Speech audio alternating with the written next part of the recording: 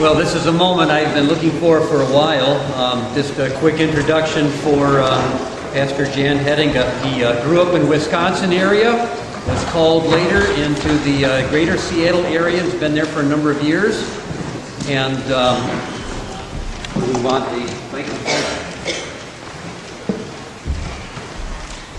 My first exposure to Jan was by having someone put the book Follow Me in my hands, and just sort of changed my way of thinking about church and Christian life. And so we had the opportunity to have him come, and so he's going to be here this service, Sunday school tonight at 6 o'clock, and then 6:30 Monday and Tuesday nights. And I just hope you give him your attention and open up your heart to what the Holy Spirit would want to say to you this morning and the other times when he has the pulpit. So Jan, would you please come?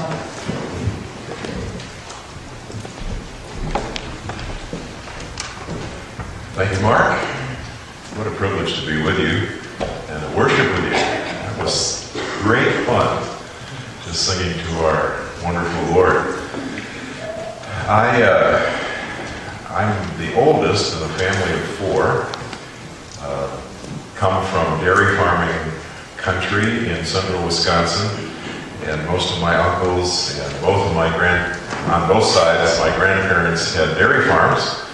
So I know pretty much about what small town agricultural economies are like, and have shoveled my share of whatever. I'm also a grandfather, and we have 11 grandchildren. Anybody relate to that? Grandparents? All right.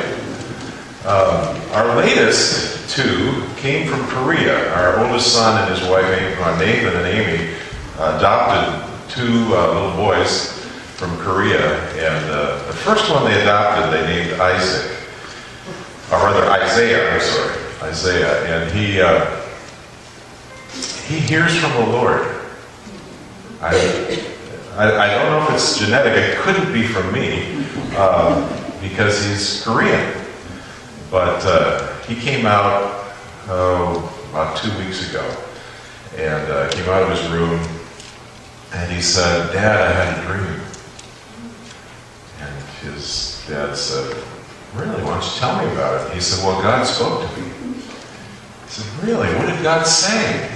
He said, "Well, God said, Daddy, you're not supposed to spank me anymore."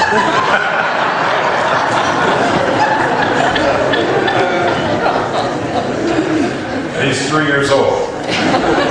Now, the interesting thing about that is he had figured out that his dad was under authority. That there was somebody above him. And he was appealing to that authority. Not exactly honestly, but he was trying to intimidate his dad with a higher authority. We're going to talk about that whole issue of who's in charge throughout these days that I'm here with you. And I would encourage you to come as often as you can. It'll only make sense if you get as much of it as possible. If you've already read the book, Follow Me, you have a good slice of it, but that was written 15 years ago, and a lot has happened since that you'll hear it in a different way now. It'll go deeper, and I think it'll benefit your life. I think it'll benefit your marriage, your family, your future. That's why I'm here, to be a blessing to you and to bring the gospel of Jesus Christ. Would you pray with me? Heavenly Father, I thank you for this group of people who are precious in your sight. They're part of the flock of God. Each one of them has a story that you have been writing. Each one of them has a different relationship with you.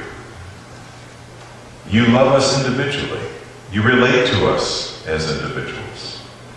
And even though we gather here as a group, we know that your Holy Spirit is going to be active in each one of our hearts And so we ask for that now. We ask, Lord, that you would remove any and all barriers. That whatever sin issues we came into this room with, that right now you, by your Spirit, would convict us and convince us, and may we turn from it and cleanse ourselves so that we can hear from you. Lord, if there's any grudges that anyone has toward you, any anger toward you, any disappointment with you, Lord, I ask that they would set that aside this morning so that they can hear from you. And Lord, I ask that your Holy Spirit would come with power through your word, that each one of us would know we have heard from God today. It's in Jesus' precious name we pray. Amen. I was preaching through the Gospel of John.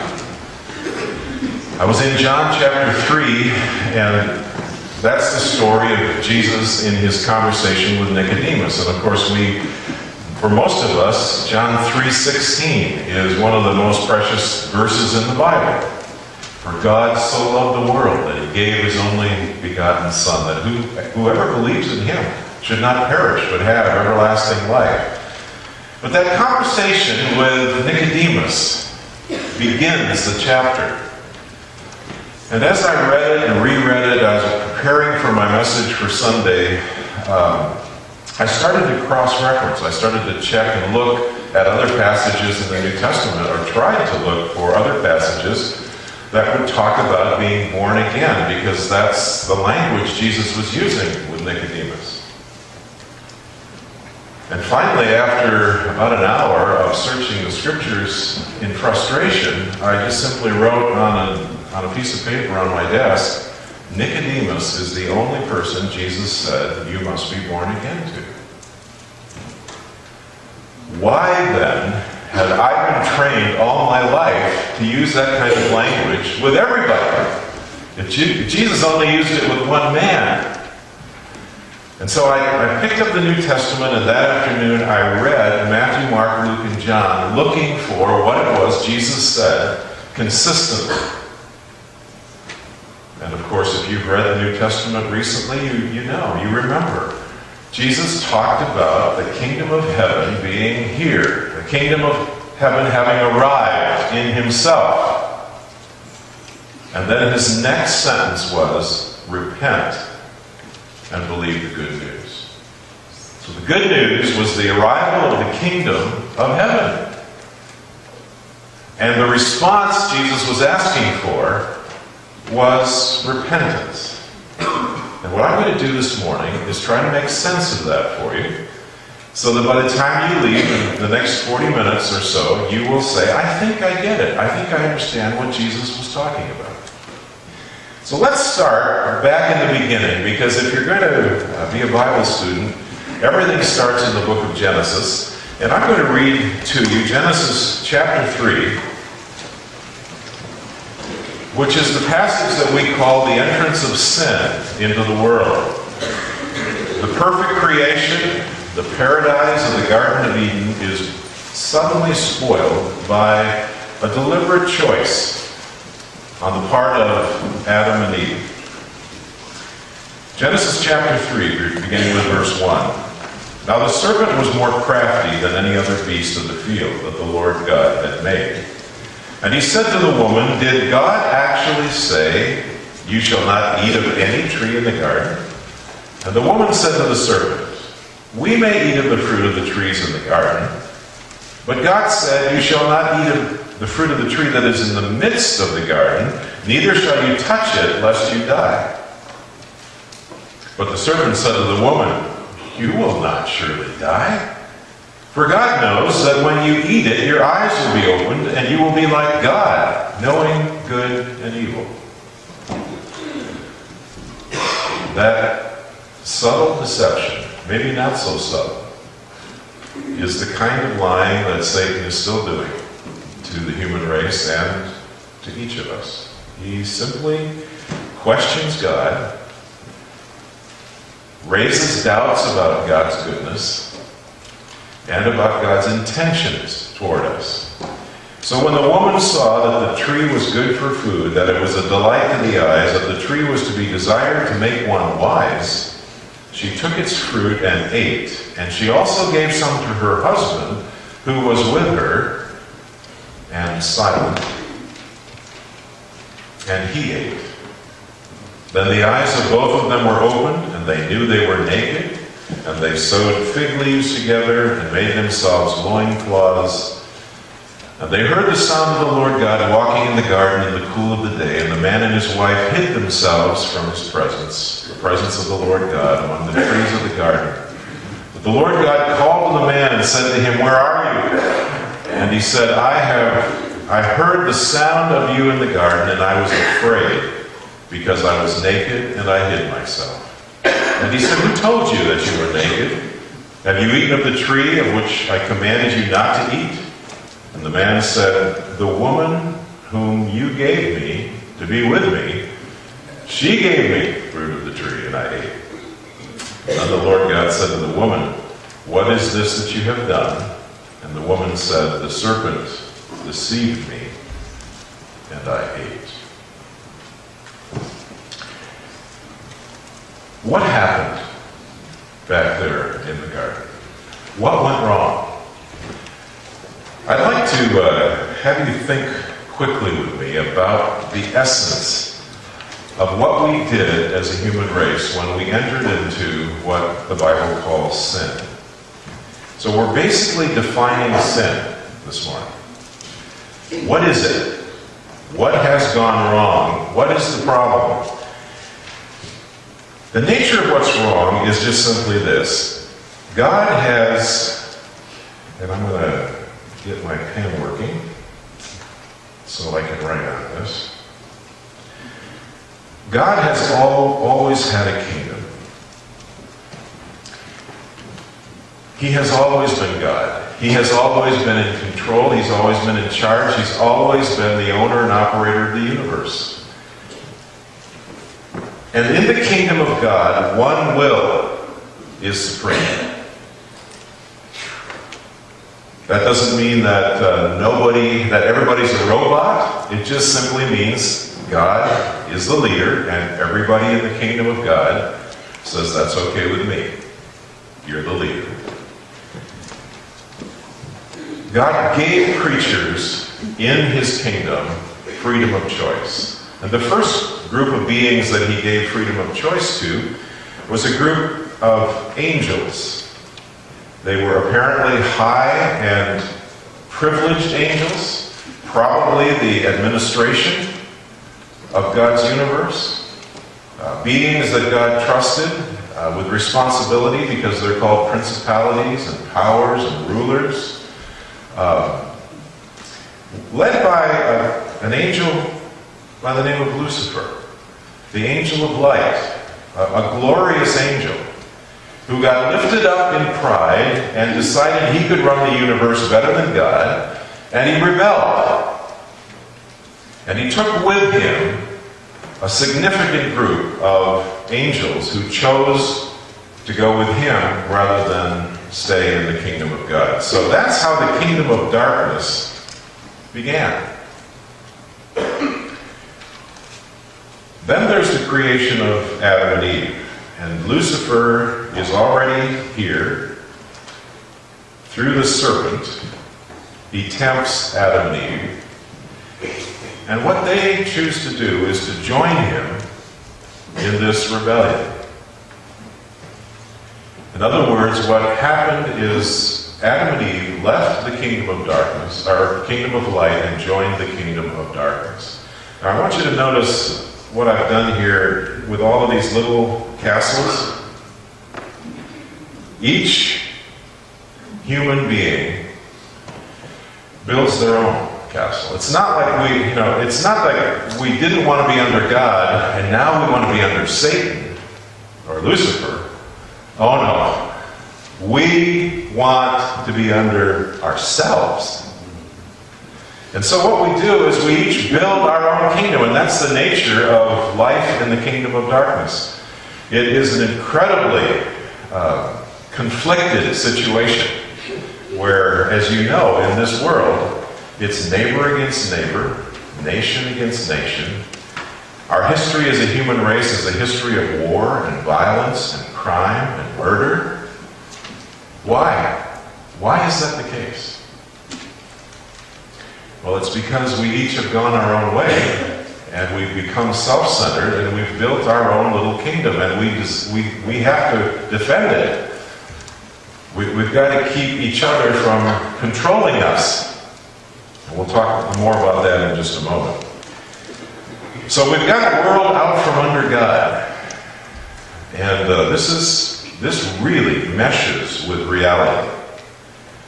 The kingdom of darkness has two parts to it. It has a kingdom of fallen angels. This is the invisible kingdom.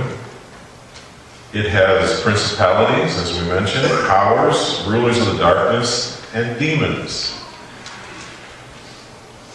We're not going to take time to explain what the differences are there, except that there's a hierarchy of fallen angels. There are very powerful fallen angels, there are less powerful fallen angels, and demons are kind of the rank and file. Then there's the kingdoms of this world. And the kingdoms of this world are made up of the governments of the nations. In the Bible, if you actually do a word study on the nations are never in agreement with God. In fact, today, there is no such thing as a Christian nation on the face of the earth. This country certainly is not a Christian nation, if it ever was. In other words, we do what is right in our own eyes as human beings, and as groups of human beings. So a nation is a group of people, like we know of in our country, who operate in what they perceive to be their own self-interest. And of course, when you're operating in your self-interest and another nation is operating in their self-interest, what happens is that you compete for natural resources, for influence, for power, and that's why we have rivalries all over the world with other nations. Now I want you to know that the principalities and powers are involved here. They operate through the kingdoms of this world. You say, oh, I don't see anything demonic about government. I hope you're not that naive.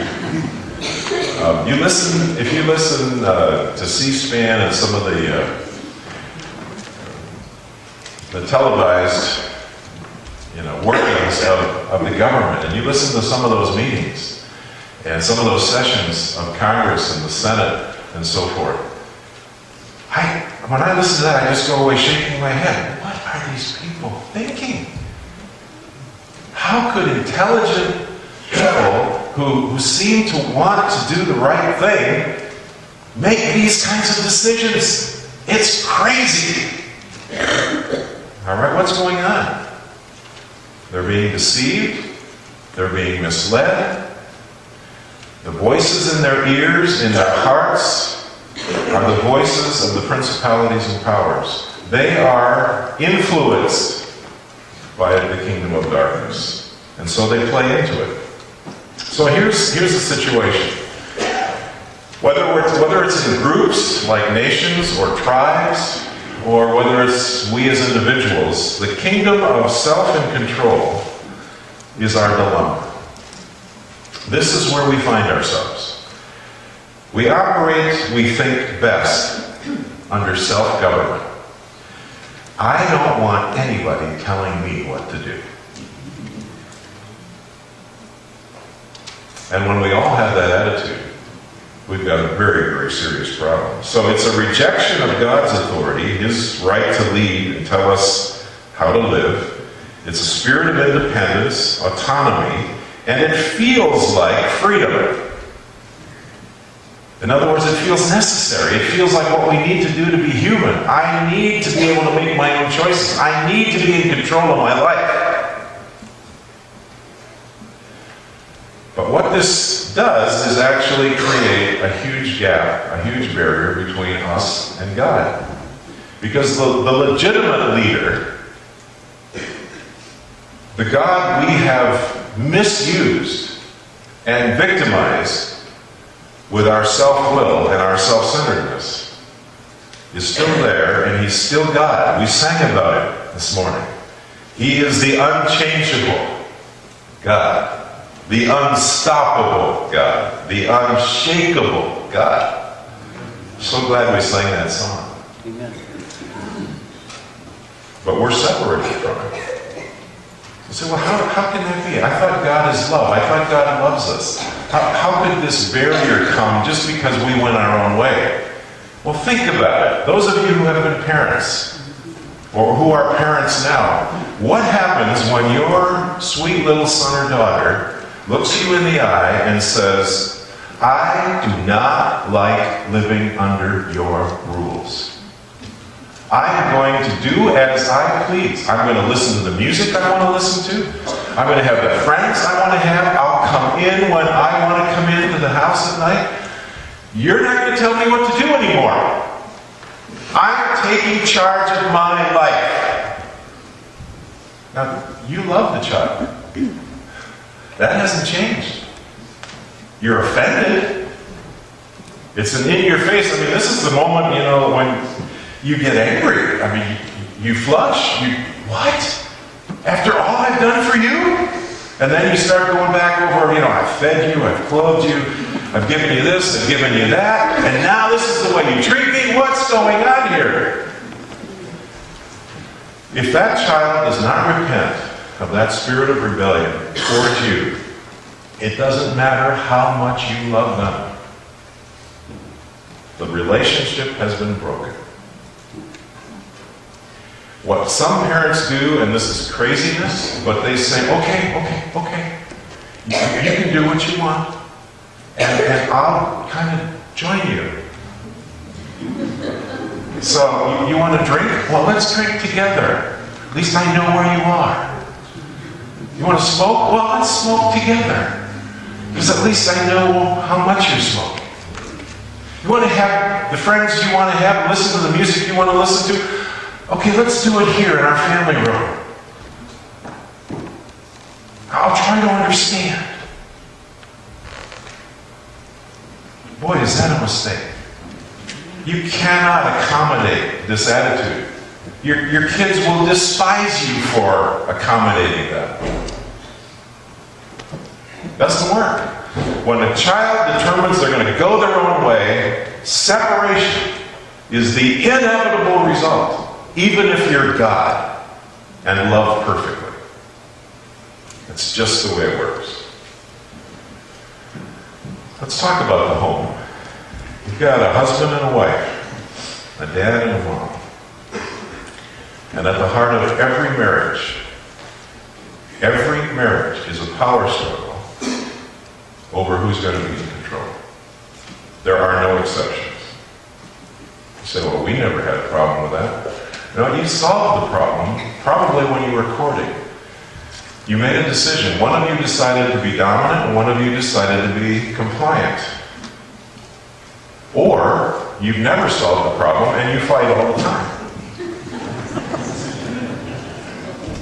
I can't tell you how many homes I've been in where if she says it's black, he says it's white. If she says it happened yesterday, he says it happened the day before. They constantly bicker and fight over the tiniest little details. What is that about? Is that just pettiness? No. That's about control issues. All right? Then you have children. And every one of your children has your DNA. And every one of them starts showing their own control issues.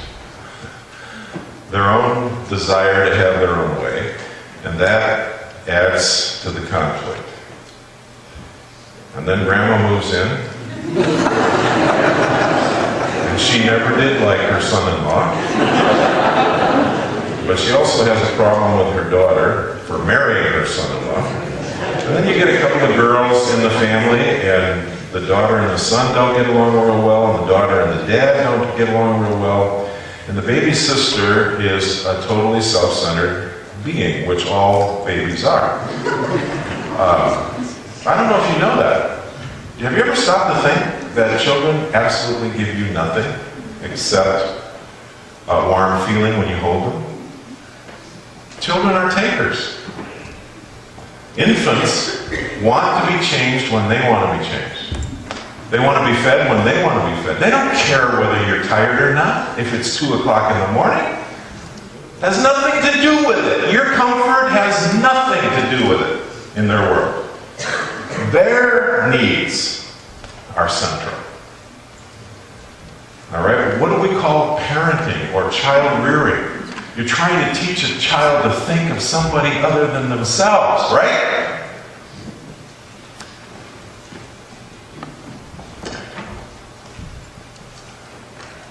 A home with people who are self-centered, who want their own way, who want to be in control, is a taste of hell. It's a painful place. I don't know how many times now, in fact, I rarely talk to somebody who doesn't say, I came from a dysfunctional family. What are they talking about? They're talking about the power struggles and the conflict and the exhibited selfishness, the acted out control issues of their family, of origin. And they call it dysfunction. Well, of course it's dysfunction. Its root is in the fall. Its root is in the dilemma of the human race. I even threw the dog in because, especially Yorkshire Terriers. We had a little dog named Princess Anne, and she thought she was the queen, not the princess. God's diagnosis is very clear in Scripture. What I've done here is synthesize the major and the minor prophets. Isaiah, Jeremiah, Lamentations, Ezekiel, Daniel, major prophets. Hosea, Joel, Amos, Obadiah, Jonah, Micah, Nahum, Habakkuk, Zephaniah, Haggai, Zechariah, and Malachi. I learned that in Sunday school. It still sticks with me. I'm glad for a Sunday school teacher who made me learn the books of the Bible. But the prophets are a big chunk of the Bible. You know that. About a third of the Bible is the prophets. It's the part we read least. And one of the reasons we don't read it very often is because it's so hard on us. It has such a negative view of the human race, and it's constantly analyzing and diagnosing the human problem. So these words are being used: trespass, transgress, obstinacy, stubbornness, unrighteousness, lawlessness, disobedience, unholiness, iniquity, selfish pride, rejection of authority, on and on and on. And these are words for sin, capital S, singular. These are not words for symptomatic sins like lying, stealing, cheating, committing adultery, murder. Those are sins, but they're symptoms of the root cause sin. The Bible is incredibly clear about the root cause.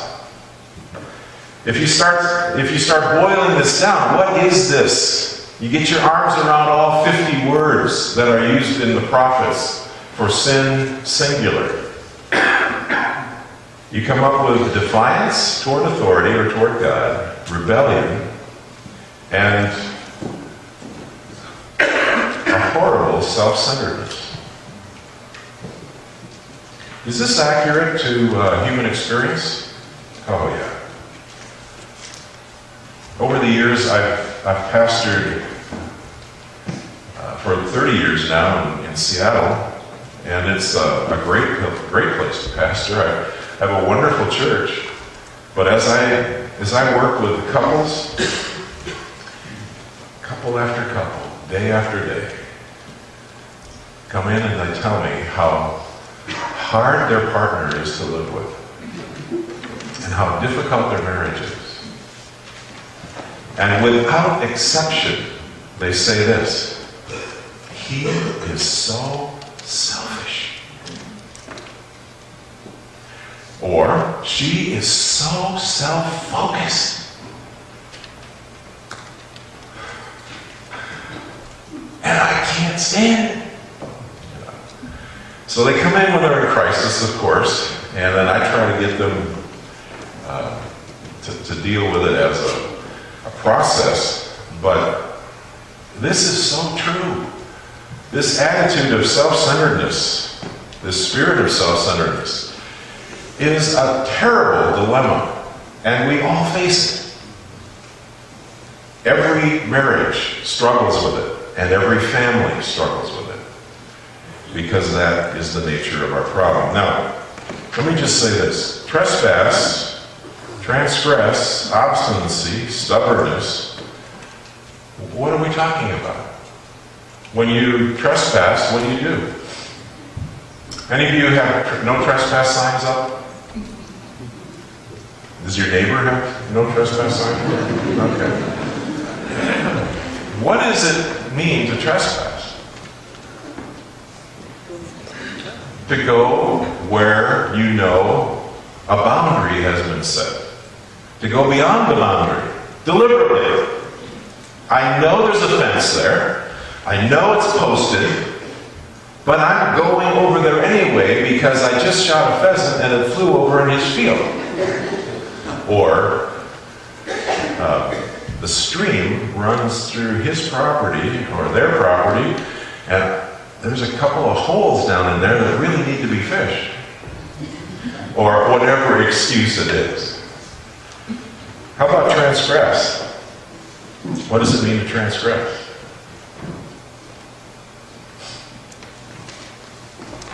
Okay, you've got a speed limit. It's right out there on the highway. By the way, what's the normal speed limit around here? On the 70? On the freeway. How about on the side roads? 55. 55, all right. And in town? Posted. 45, 35, what is it? Whatever you can get away with, right? Okay. To transgress is to know what the law is and to say, well, you know, in these circumstances, I'm going to have to transgress the law. I'm late for my doctor's appointment, or I'm late for getting my kid to school or to their sporting event. I've got to go faster than the speed limit if I'm going to get there on time. So we rationalize and excuse transgression. In essence, when you take all of these things and wrap them up, by the way, a word like iniquity, it sounds like something really gooey, sticky, slimy, ugly, right? You know what it is? Remember Isaiah 53:6? All we like sheep have gone astray. We've turned everyone to his own way. And God laid on him, Jesus, it's a prophetic passage, the iniquity of us all. What's iniquity according to that verse? Going your own way. All we like sheep have gone astray. We've turned everyone to his own way. So when you go your own way, you're committing iniquity. If you wrap all of this up, what you're talking about is an authority problem. Nobody is going to tell me what to do. And that's God's complaint for the whole human race. And that's our complaint. If you're trying to lead, and everybody has their own idea about the way it should go, you got a serious problem. So Jesus, I'm saying, used the same diagnosis. And Genesis 3, 1-13 is about this revolution or this revolt or rebellion, which now has created the chaos that is on our planet. So the gospel is God's plan for ending the rebellion, not just for forgiving it. It does forgive our sins, but that doesn't make sense. If you were the leader, is that what you would do? I forgive you, but I know you're going to keep doing it. I forgive you, and I can't help you with your obsession with wanting your own way. Absolutely not. The cross of Jesus Christ is the power of God unto salvation. And we're not just saved from the penalty of sin. We are saved from the power of sin. And that means we are saved from our revolt, our revolution, our rebellion. That is what God is after. He is after bringing us back into His family and into His kingdom, surrendered to His will. And that's what salvation is designed to do. Let me just take a look now at what Jesus actually said, all right? Matthew chapter 3, verses 1 to 2. This is John the Baptist, and he's preaching. He was an incredible guy.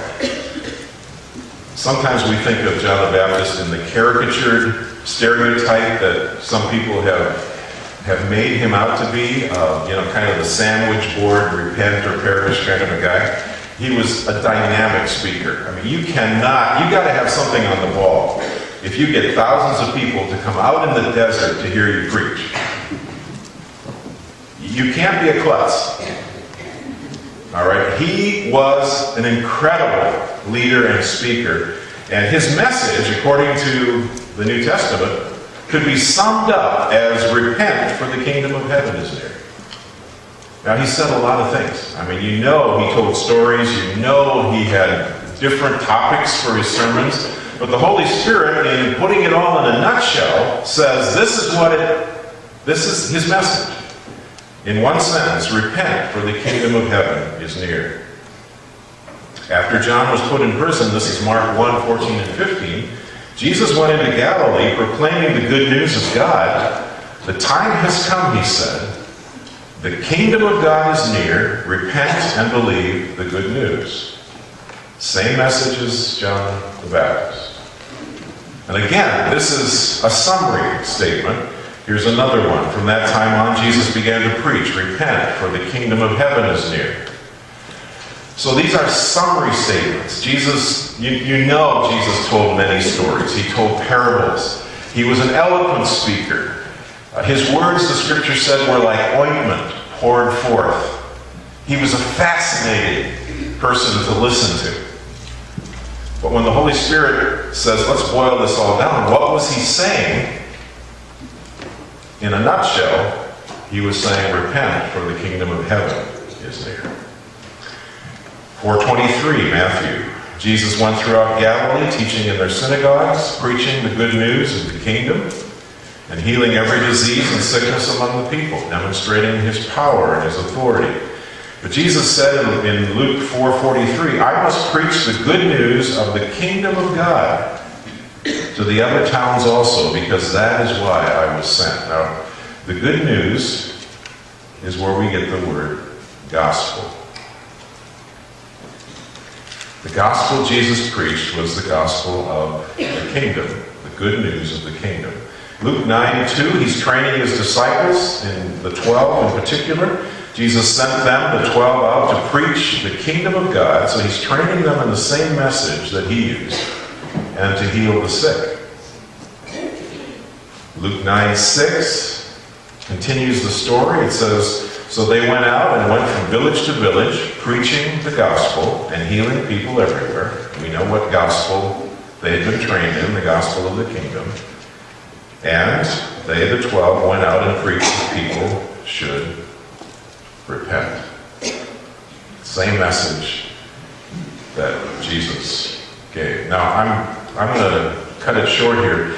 There are many references to the message of Jesus that we don't have time to go into today. But one in particular I'd like to show you, and that is the other Sermon on the Mount. When Jesus was giving that prophetic sermon in Matthew 24, he said this, and this gospel of the kingdom will be preached in the whole world to all nations, and then the end will come. In other words, Jesus did not intend that the content of the gospel change. This gospel of the kingdom, the gospel he was preaching, was to go to all the world, to all nations, until the end. You'll see why I'm making a point of this. One more reference, this is John 18, the conversation between Jesus and Pilate. Am I a Jew? Pilate replied, it was your people and your chief priests who handed you over to me. What is it you've done? And Jesus said, my kingdom is not of this world. If it were, my servants would fight to prevent my arrest by the Jews, but now my kingdom is from another place. You're a king then, Pilate said. Jesus answered, you're right in saying, I am a king. In fact, for this reason I was born, and for this cause I came into the world, to testify to the truth about who he was. The identity of Jesus, I am the king of the universe, was the essence of his message. So, what gospel do we use? We just took a look at what gospel Jesus used. Here are some familiar phrases that you've heard if you've been in Bible teaching churches, evangelical churches like this one. And by the way, I know that this church is a bit different, probably a lot different from most evangelical churches. I know Pastor Mark well enough to know that he uses the gospel of the kingdom and the categories of theology that underline that. But this is what you hear on Christian radio, in Christian books, in Christian conferences, Christian camps. Believe the good news of God's love in Jesus. Accept the gift of God's grace. Receive God's love, acceptance, and forgiveness. Commit your life to Christ. Make a decision for Christ. Pray the sinner's prayer. Here's some more. Let Jesus come into your heart. We use that a lot with children, young people. Put your trust in Christ as Savior. Place your faith in the finished work of the cross. Raise your hand during an invitation. Come forward to the front of the auditorium and pray to accept Christ with a counselor. Be born again by accepting Jesus as your personal Savior. I am not saying, please hear me, I am not saying that those messages, those sound bites, are wrong. They all contain essential truth. What I am saying is that there's something missing. What's missing? The kingdom and repentance. Why? Who decided that we could change the message? Who decided to drop that out when that was the center stage of Jesus' gospel? Why would we remove it? Well, the answer is quite simple. It's confrontational. When you're told God wants to take over in your world, that the government of God is available, the King himself has arrived. Repent. Repent means to change sides. Let's just take a look at that for a moment. Why does it matter? Because essentially the Bible defines sin as an authority problem, a conflict over the issue of control. My kingdom versus God's kingdom.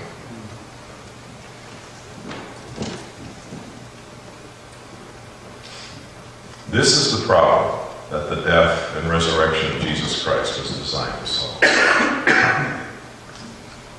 If your experience of salvation has not changed who's in control of your life, you didn't understand what salvation was supposed to do. Salvation is not about getting your barcode so that you can get past the pearly gates. It's not about getting your ticket for heaven punched. It's not about just getting rid of your guilt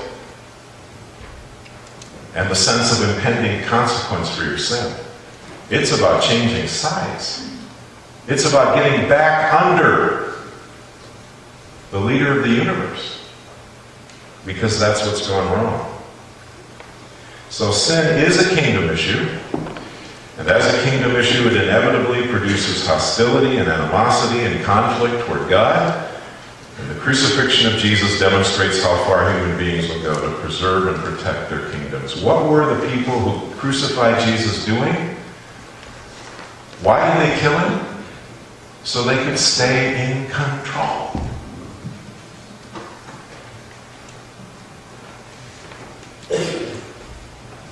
So what is repentance? It's largely misunderstood in our evangelical world. It's an appropriate response to authority. Heaven's leader has arrived and is present. When Jesus was here on earth, what do you do when the ultimate leader is there in front of you? What's the appropriate response? Bow. Right? Amen. Hey, how you doing, Jesus? Nice that you can see me. There's something in us that even if it was Jesus, the King of Kings and Lord of Lords, I'm not bowing to him. I'm my own man. I'm not going to be intimidated by death's ultimate leadership. The only appropriate thing to do when heaven's authority is in front of you is give up. In Scripture, repentance is always connected or consistently connected to the kingdom of God. The kingdom of heaven is here, the kingdom of God is here. Repent. It means literally to turn from one kingdom to another or to change sides. Now this is where I get into a reaction with some people. There are folks, good-hearted people who say, but that's a work. And it's by faith, by grace, through faith. Salvation is not of works, lest any man should boast. So if I give up, I'm adding to my salvation. That is so insane. There's nothing about working when you give up. Think about it. If I quit fighting God, if I stop resisting God, that is not working, that is giving up. Okay, Pastor Mark comes up, and he and I are going to arm wrestle right here on the communion table, all right? I understand that he works out. In fact, I'm staying down in his basement, and he has one of those machines. So I don't doubt that he could probably take me. I don't do that. I do some curls, but If you saw us red in the face, perspiration coming down, we're just trying to beat the other guy. When does the work stop? When somebody gives up. Right? I don't know why that's so hard for some people to get and grasp. Surrender, repentance, is part of believing. You bow and believe. You repent and place your faith in Christ. It means I'm through living my own life for myself. I do not want to go any longer. I have made such a mess of it. I've done what was right in my own eyes. I've done what I thought I needed to do to be happy, and I have messed it up so bad. Jesus, would you take over? Be my Lord and my Savior. And he's made that possible through the cross. He was your substitute on the cross. He did die in your place. He will forgive your sins. But all of that is about a divine takeover. He wants to come back to being God in your life. I close with this. Here's 3 different reactions. These people are individual castles.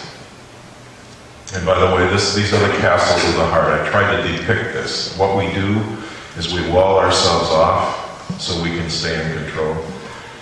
Here's a guy who says, yeah, I'm a Christian. I invited Jesus into my life. But what he doesn't tell you is that his self is still on the throne, and Jesus is in his life, but has to do what he tells him to. In other words, Jesus is in my life. I'm a Christian, but I'm still in control. Right, here's a lady, and she has a very busy life. She has compartmentalized it just to remain sane. So she's got children, kids. She's got financial issues and problems, never enough at the end of the month. She's got friends, entertainment, hobbies, the house, her marriage. And she calls herself a Christian because one of the categories of her life is Jesus and church. Now, the categories don't mix very well. She's in control of most of the categories, but Jesus is in control of the spiritual side of her life, the church life. And she calls herself a Christian. And here's a guy who calls himself a Christian, and what has happened here is that he has surrendered. And when this chair that I'm drawing here is a throne, every one of us has one in the center of our being, in our heart. And Jesus is on the throne of this man's life. And self is at his feet. What I'm trying to tell you, folks, is this. The Christian life in these two places will not work. This style with the guy, Jesus can be in my life as long as he lets me have control. I'll go to church. I'll serve. I'll give. But I'll decide. I'm in control. The lady who has this cluttered, busy, over-busy life, and Jesus is just one piece of it, and the rest of it she has to manage and control, that's not going to work. There's going to be no transformation. In other words, these people are not going to be like Jesus. Transformation only happens here. When Jesus Christ is allowed to be God in your life, in your personal world, everything changes. Would you bow with me in prayer? I don't know whether you call yourself a Christian or not. Some of you might be here today and you wouldn't yet put that label on yourself.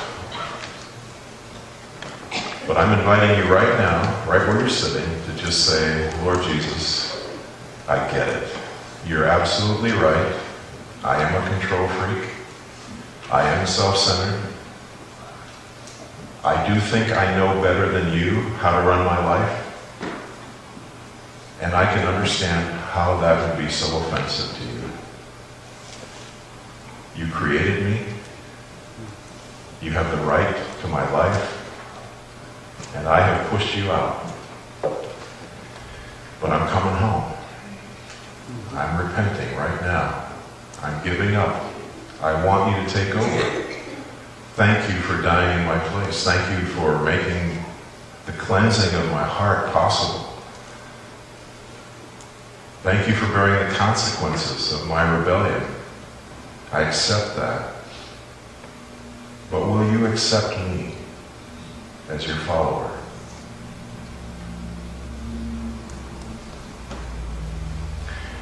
And those of you who think you're a Christian because you prayed a prayer, with your heads bowed and eyes closed, would you rethink it? Has the Christian life worked for you? Is there power? Is transformation happening? Are you becoming more like Jesus day after day, week after week? Or are you haunted by the same old issues and problems? This would be a good time to say, Lord, maybe I didn't get it. I want the whole thing. I want your kingdom in my world. I want your wonderful, loving leadership over over my life. I will bow. I will surrender. I do so right now.